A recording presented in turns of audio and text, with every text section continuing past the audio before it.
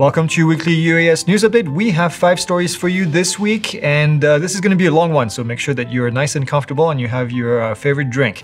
The new Drone Alliance was announced, and we're part of it, and I want to talk about this. We have a new FAA Administrator Nomination. We also have a new PHAK, the Pilot Handbook of Aeronautical Knowledge. And then the FAA has been messing up certificates. We'll talk about that. And then lastly, we have a DJI update regarding remote ID and then also the Air 3. So let's get to it. Your first story this week is the DAA, which is the Drone Advocacy Alliance, and we have joined the alliance to make sure that your voice are heard when lawmakers are developing new policies for drones, especially when those policies threaten the safety of the public safety agencies. This comes after a proposed DJI ban that was eventually shut down, but there may be more in the future. So the mission of the DAA is to work with industry stakeholders and also legislators to create an open and safe and honest UAS drone market, especially when it comes to drones from different origin.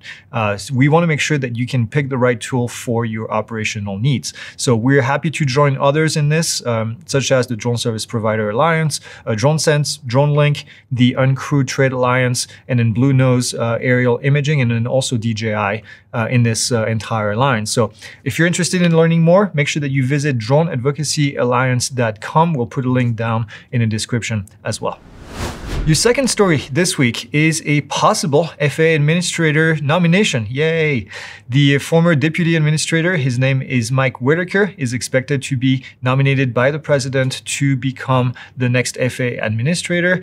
According to the Wall Street Journal, the nomination will likely come next week. Whitaker has worked with the FAA under the former FAA Administrator, his name was Michael Huerta, from 2013 to 2016.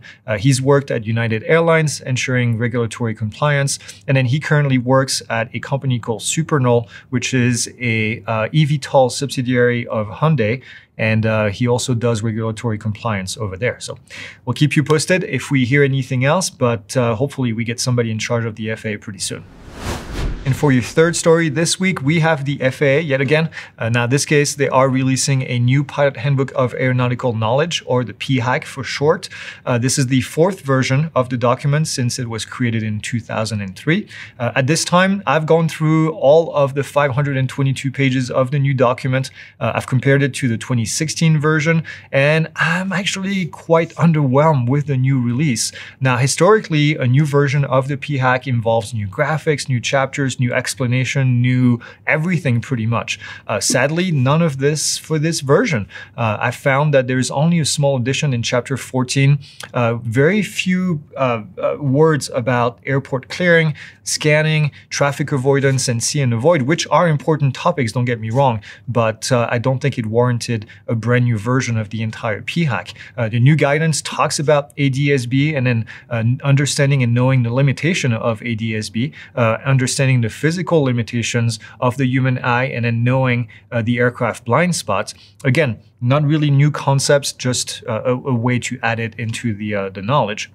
Now, I suggest that everyone reads that specific page. It's only one page, really, of new material, and because it will actually help drone pilots understanding what aircraft will do prior to maneuvering, and then also talking about ADS-B in there. So I was actually surprised also that there were no mention of the old retired advisory circular for weather.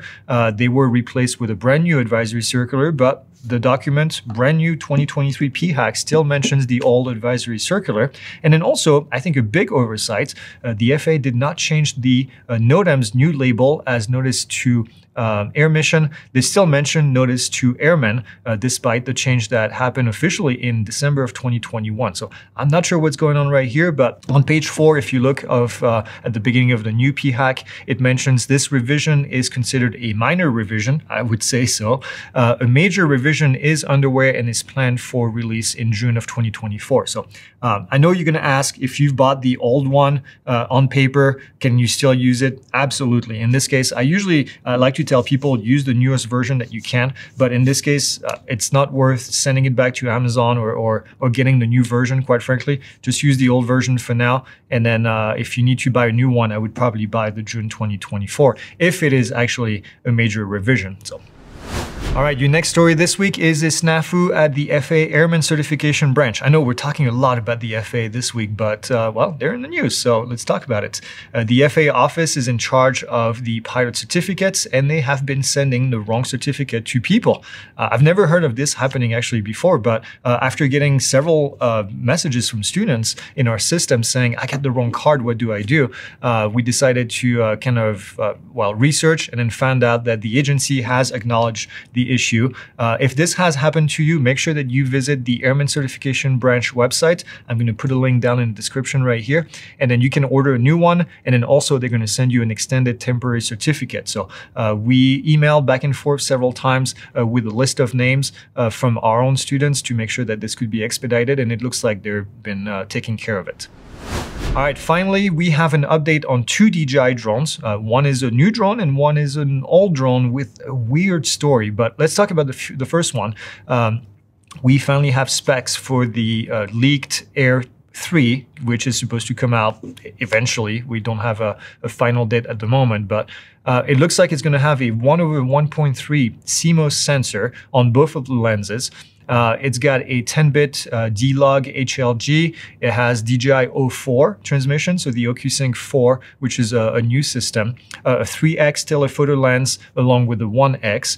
We also have 4K at 60 frames per second on both of the cameras, 48 megapixel cameras on both of them, and then a wide camera that has a f1.7 and then telephoto has f2.8. Flight time looks like it's going to be 46 minutes of flight time. Phew, that was a lot of information, and we cannot wait to get our hands on one and hopefully fly it very soon. So next up, we have the Mavic Pro Platinum. I know this is an old piece of gear, the Mavic Pro Platinum, but it was supposedly remote ID compliant, and that got everybody very confused, including myself.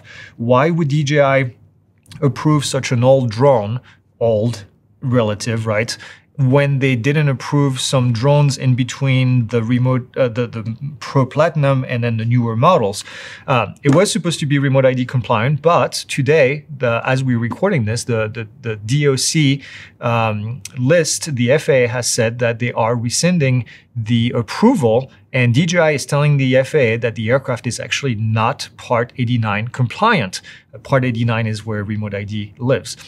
In addition, the person that was listed as the point of contact from DJI said that they actually never submitted the DOC submission to the FAA. Now, let's look at this timeline, okay? On January 19th, the FAA accepts a DOC, a Declaration of Compliance, application from DJI to what's called RID 0000111, okay? And that's the Mavic Pro Platinum. All right. On February 16th, less than a month later, the FAA received communication from DJI stating that that drone is actually not compliant. So everything that was in that DOC is not compliant with Part 89.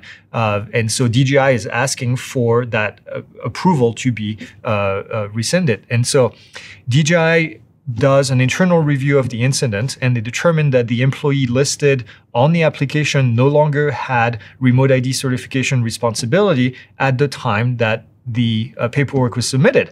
And then they said that the employee did not submit that declaration of compliance. So fast forward from February all the way to July 12th, which is this week, the DOC, the Declaration of Compliance, has been publicly rescinded by the FAA. Now, the FAA said that they're continuing to investigate this incident, and which seems to us like something really fishy happened. So let us know what you think happened in the comments, and then we'll let you know if we hear more about this issue. But at the moment, if you have a Mavic 3 Platinum, guess what? It is not remote ID compliant anymore. So, all right.